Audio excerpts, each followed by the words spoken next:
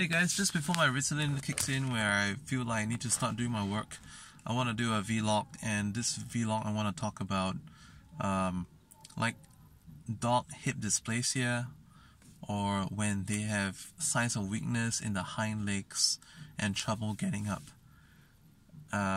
This sometimes goes with very extreme weight loss, and the coat also goes very, the coat loses shine, and you may notice like flaking of skin. But depending on what breed of dog you have, basically the signs would be, well, there's weakness in the hind legs. You may have read that certain breeds, if they're pedigree like German Shepherds, if they're Corgis, or they're Labrador Retrievers, they have this tendency to have a syndrome called hip dysplasia, which is some kind of an animal version of a slip disc or whatnot, like some problem with the hip. The reason why I want to talk about this is because a lot of places in Singapore would have this misdiagnosed, and the fact of the matter is that I ever had this misdiagnosed in my previous dog as well.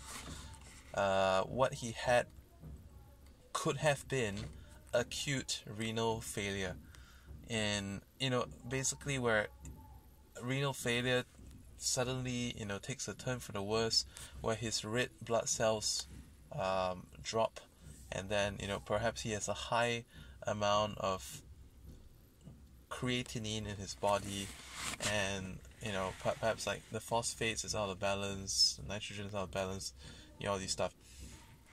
So in Singapore pet care, there is some kind of a scam going on, and I believe it still goes on today, because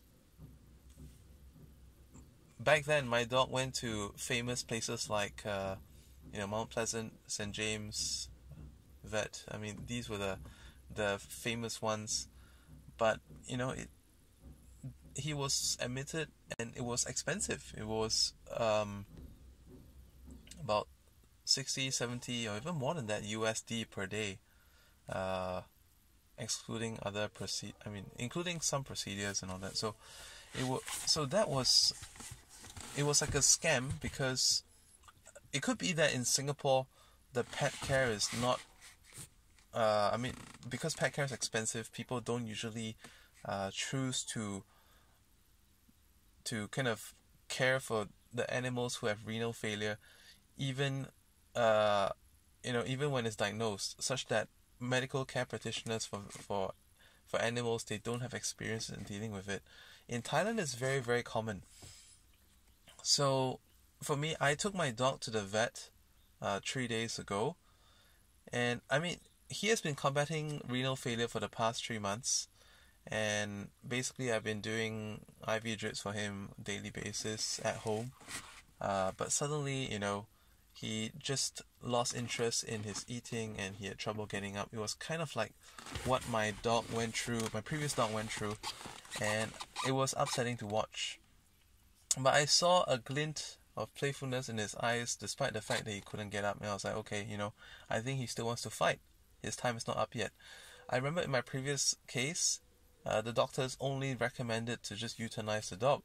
So I was like, what the hell? So at the point of time, that dog was only 11. So a lot of vets in Singapore, oh well, that's a very long life, it's about time they went. And if you're gonna go on like this, it's gonna cost you a lot of money. The dog's not gonna live a good life. Well, heck, if it was properly recognized as renal failure back then he could have had a few more years of life. There was weight loss. Why did they notice the weight loss? Why did they just only notice the fact that he had trouble getting up? So in this case, my dog has weight loss, trouble getting up, and we knew it from a few months ago, because he went through.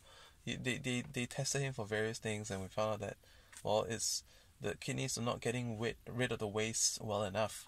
So I highly implore you guys, if you have pets that are having symptoms that they can't get up, hind legs are weak, you may have read around, you thought it's hip dysplasia because it happens to be a pedigree breed, but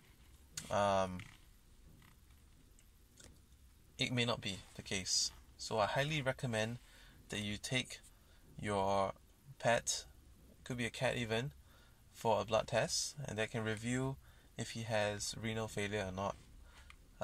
Take a urine test.